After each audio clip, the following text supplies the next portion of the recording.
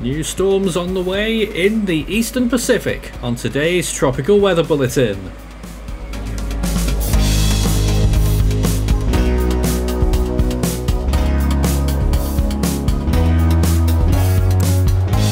And now the latest around the wide world of tropics. Tropical Weather Bulletin for July 30th. Whilst we still have no active storms, they are quite forthcoming by the looks of things. We've got a very high chance of development in the Eastern Pacific, possibly two, and in the Atlantic, chance is still there for that area of interest in the main development region. We're still code unclassified right now, the threat is low for the time being.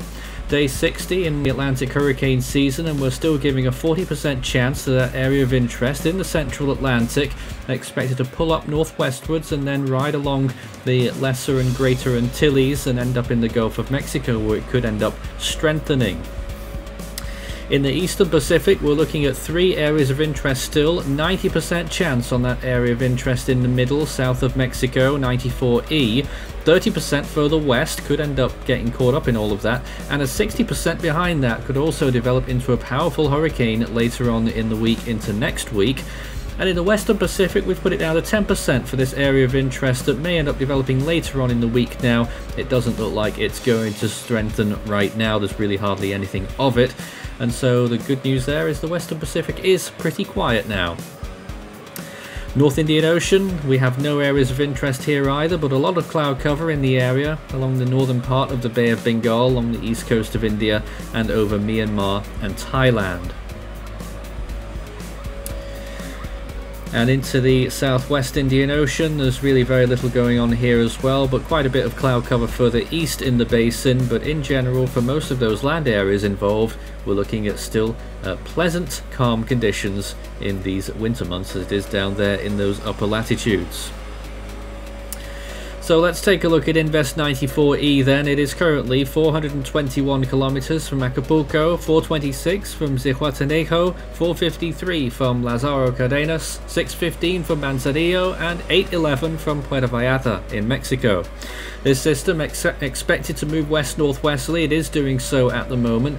Movement speed is about 5 or 6 miles per hour, not very fast, but we expect that it will pick up pace gradually as we go on throughout the week. It shouldn't be a land threat.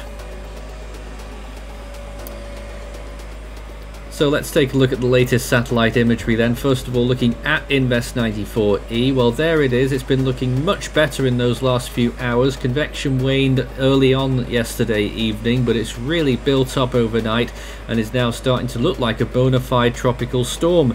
Although we don't have any direct evidence of that yet, it wouldn't surprise me if the National Hurricane Center pulled the trigger later today. Here's the Atlantic system, not invested yet, but you can clearly see it there with a tenuous circulation at the lower levels. Very little convection right now, and you can see dry air and Saharan dust even on that northwestern side there in that dry slot with just that little bit of convection. Here's another look at Invest 94E, and pretty soon you'll be able to see these floater views on the automated stream that we're running side by side as well on the 413 YouTube channel.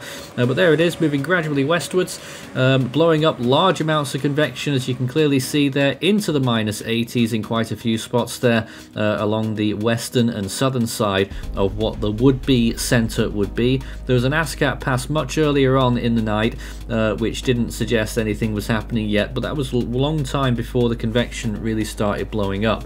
And there's another view. Actually, this is the Western Pacific, Invest 90W. That's the one we're tracking right now. That 10% just north of the the eastern Micronesian islands there, way out over the open ocean, moving towards the northwest away from those small land masses. Wide shot of the east coast of the United States, throwing up a frontal system there, quite weak around Bermuda up to Nova Scotia. The Caribbean looking pretty dormant as well. There's just a little low there by the looks of things near Jamaica, probably providing small amounts of rain and thunderstorms, but in general it is a quiet picture. Eastern Atlantic off the coast of Africa, you can see one or two low-level systems there at low latitude, gradually moving off westwards, one or two tropical waves, but nothing very exciting. Eastern Pacific, obviously 94E is front and center there, you can see on that picture. Other system behind it hasn't yet developed or is traceable, but obviously we'll be keeping watch. And this is the Western Pacific, the rest of the Western Pacific, when you can see a big frontal system there moving southwards, and the tail end of that could produce 1 or 2 storms later on in the week. And this is the North Indian Ocean region. A lot of monsoonal showers pushing through the coast of Myanmar, and this is the Arabian Sea, where we've got a few more showers creeping on off the west coast of India and across Pakistan there. So lots of showers in that zone. Well, sea surface temperatures remain very warm off the coast of Mexico, and actually creeping up further out to sea there as well, over 30 degrees Celsius in a few spots, and where that invest is right now, it is around 30 degrees too. Northeastern quadrant of the Gulf of Mexico is absolutely scintillating with that warmth there, up to 32 degrees in quite a few spots, and off the east coast of Florida and the northern Bahamas as well, those temperatures are very elevated. That system could be heading there. Western Pacific, very high sea surface temperatures extending far north as well off the coast of Kyushu now. Temperatures pushing over 30 degrees Celsius there, and across the rest of the outer Japanese islands, very warm. North Indian Ocean, decent temperatures still in the Bay of Bengal, although 1 or 2 cooler spots there further towards the southwest along the coast of India.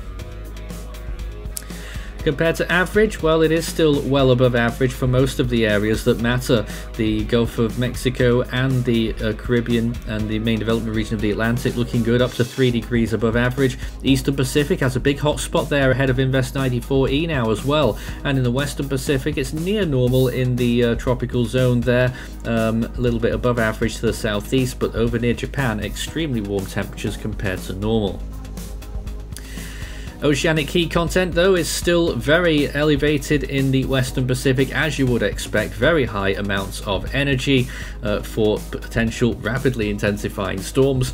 The gamey drop has rebuilt itself again there, southeast of Taiwan, into the yellows once again.